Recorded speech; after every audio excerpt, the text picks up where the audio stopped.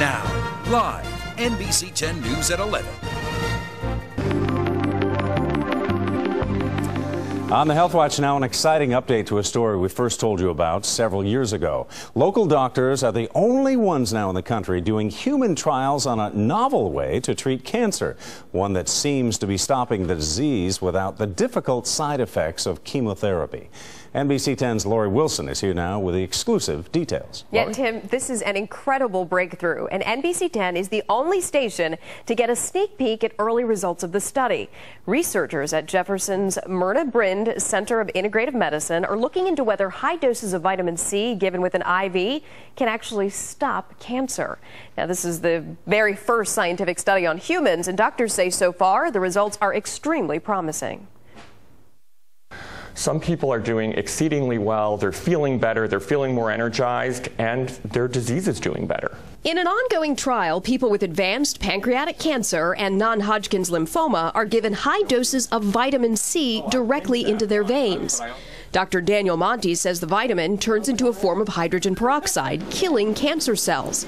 And unlike traditional chemotherapy that kills cancer cells and healthy cells too, vitamin C leaves healthy cells alone. That means there are no serious side effects like hair loss, pain, or nausea. What's particularly exciting is that most patients report that they feel better. They like the feeling of the vitamin C, unlike chemotherapy, which often has a very different effect. How's your activity level been? Stacy Leonardos decided to participate in the trial after being told her non-Hodgkin's lymphoma was getting worse, even after surgery, chemo, radiation, and a stem cell transplant. This woman really didn't have anywhere else to go. After 10 weeks of infusions, tests showed Stacy's cancer had stopped growing.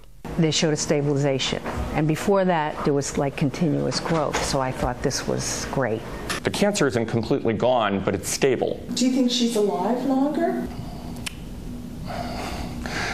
It's a tricky thing to say, but yes. Stacy is continuing with the treatment. Doctors will monitor the cancer to see if it retreats. But Stacy says she's content just to stay ahead of the disease. I would be very happy with a stabilization because, frankly, I don't feel sick.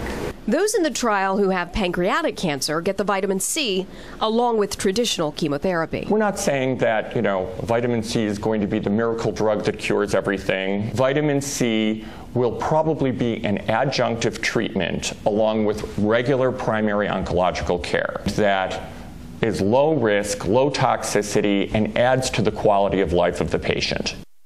Yeah, very promising. The trial is ongoing.